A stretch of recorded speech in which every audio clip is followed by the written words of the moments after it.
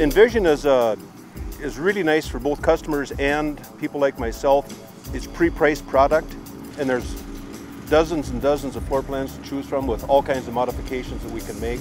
In fact, modifications are unlimited. Customer will come in with a napkin plan and say, you know, can you build this? And we look at it and say, well, not the way it is on that napkin, but we can probably get it done for you.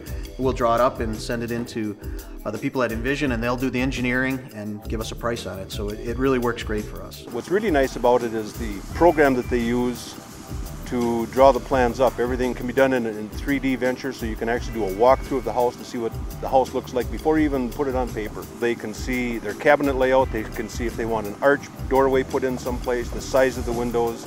It's pretty awe-inspiring to them, and it's pretty awesome. As you can see, the houses go up typically in one day.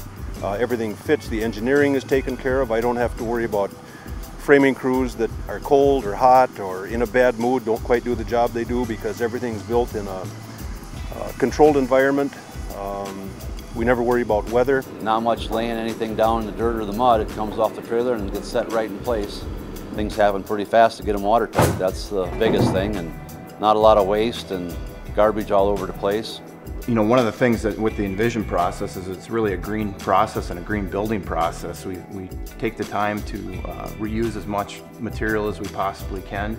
Our finger jointing machine we have is used to take the scrap that we generate off of our automated saws, and we regenerate lumber that is used for backing in our walls and backing on the job site. The day of the set, if they can be there to watch it go from an empty basement up to the house being put up in one day, it's just exciting. Everybody has a lot of fun doing it.